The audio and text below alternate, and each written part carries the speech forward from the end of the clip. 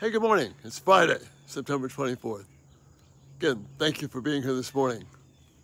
As we work through Psalm 34, our thoughts today about how David begins to instruct us in the way of righteousness, in the way of goodness. If you recall, we've been working through Psalm 34, and we need the historical context to really understand what's happening. Because David begins, Psalm 34 flows out of David's foolishness, of him not fearing God, fearing people, and trusting himself.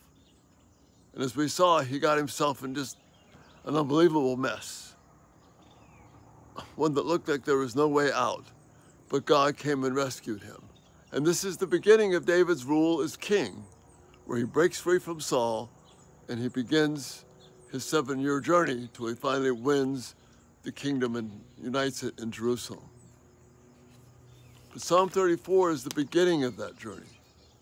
And as we said, it starts in the most unlikely way with David running in fear and not trusting God. So Psalm 34 then is about David's response to that. He sees his fear, and he sees he responded in fear, in lack of trust. So how does he respond? He responds with this glorious poem. It's an acrostic poem. That means every verse begins with a successive letter of the Hebrew alphabet. There's structure here. So David begins with praise for God just rescuing him from his mess. And then he gives testimony to of God's goodness. Then he invites us to trust God, to walk in the fear of God instead of the fear of man or trusting ourselves. Taste and see that the Lord is good. And now he finishes with 2 sections. He doesn't stay in his mess. He's not in the middle of some deep pity party. He's not oblivious to all of that, because after he encourages us to taste and see that the Lord is good, then he breaks into 2 sections of instruction. The first section is an instruction to the righteousness and the way of righteousness, and the second is telling us about how God works in this world. So in verses 11 through 14, we read this. This is an instruction. Notice, "Come, sons, listen to me. I will teach you the fear of Yahweh," as opposed to what? As the fear of Saul, the fear of man. The problems that come from trusting in myself. I will teach you the fear of Yahweh. Who is the man that delights in life? Who loves many days, good days? Who wants to see good? Amen, we all do, right? Therefore, keep your tongue from evil and your lips from speaking deceit. Turn away from evil and do good, and seek peace and pursue it. See, this resonates with so many of the Proverbs that Solomon will write later on, with other psalms that God has for us. The way of the righteous is to turn away from trusting man, turn away from the fear of man, which David showed, and instead trust and fear Yahweh.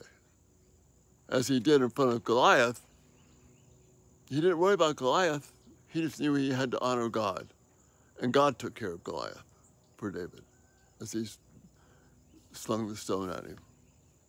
Well, he's saying here, come and I will teach you. How do I do that? If you want to enjoy life, do the good things of life, you see, he's reaching out to what we want. If you want that, keep your tongue from evil. Don't speak ill of God. Don't give all these other alternative plans when God has given us away. Keep your lips from speaking deceit. Turn away from evil and do good and seek peace. This path, these words are so meaningful for us today. So Peter picks them up in his chapter 3 of his first epistle and quotes this portion of Psalm 34 about how to live good lives among the pagans, so that if you live this way, they will come to you and they'll want an answer for why you are able to live this way in a wicked world. These verses, 11 through 14, tell us about the goodness of God and what it means to fear God. Let's keep the flow of the psalm.